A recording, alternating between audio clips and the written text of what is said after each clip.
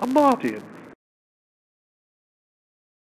I wasn't really expecting the controversy. I didn't ever really see myself as like a provocative, character. But, I mean, I guess I had been in Caedmon's a little, but that was easy because, half of our material was written by another guy, this guy Aaron Tate, great songwriter, but he was really gifted to write songs for radio and pop songs. He was amazing at it, but still folk rock. I mean, he was great.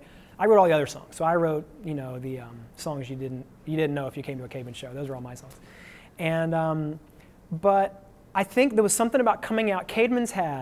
This was more than half of Caedmon's career was pre-internet, right? So we were burning off cassettes for people. We were sitting at we were announcing what restaurant we were going to after the show, during the show, and inviting the whole crowd to come with us. I mean, we were like, the bus would be honking a horn trying to get us to come out because we'd be in there just wanting to meet every last person. We really cared about our tribe of people who were resonating with what we were doing. And so by the end of 10 years, they were very supportive of us. They would just drive cross country to see our shows. They were really, really rabid, supportive, generous group of people. So I had a feeling that at least some contingency of them would come with me and support me. And so having that feeling going into my solo career easily changed the choices that I was making. She Must Shall Go Free is a very unlikely debut record for any artist because it does have some hard subject matter. It has some difficult language in it, the result of which was the record not getting carried in a lot of Christian retail chains, which was something we had to deal with. And I'm kind of glad, honestly, so I didn't see it coming because I'd been spoiled with this incredible support from Caedmon's audience. So I felt very brave to do that and to say those things. I felt they were important. Also because I had kind of talked that stuff over with the people who mattered and who had a voice to speak into my life at that point, which were like the pastor of my church, my wife, my closest friends. I was playing them the songs, Concerned.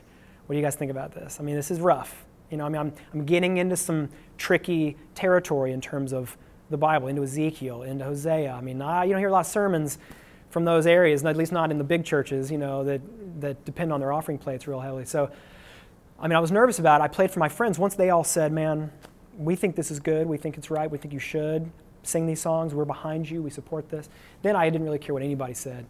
And I actually, looking back, I feel like it was a very fortuitous kind of precedent for me to set. Because from that point forward, as I was finding my voice as an artist, which writing 5 songs per Caedmon's album for 10 years, I hadn't found my voice yet. I wasn't saying enough at once to find it. Writing 10, 12 songs per album per year, you find your voice. You figure out what you have to say, how you're going to say it.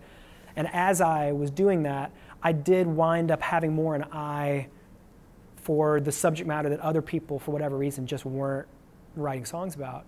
As I was kind of looking at the world, trying to tell you what I see, which is an artist's job description, I just gravitated toward those more provocative issues. And so it was a good precedent to set early on. Yeah. So a few months ago, I realized it was coming up on the 10-year anniversary of She Must Shall Go Free. When I was thinking about it, I realized that we never toured it. I put the record out, and we had a tour planned, as Kenny will remember. We had a tour planned. We're going to bring everybody out and do it. And some things, happened, and some things fell through, and some folks, and it just confusion ensued. And